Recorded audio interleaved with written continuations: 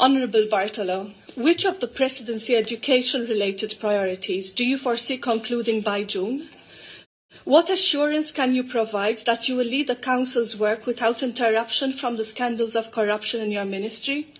And thank you for taking the time to appear before this committee rather than give yet another bizarre press conference instead of cleaning up your administration from the corrupt allegations currently reported on the media. Thank you.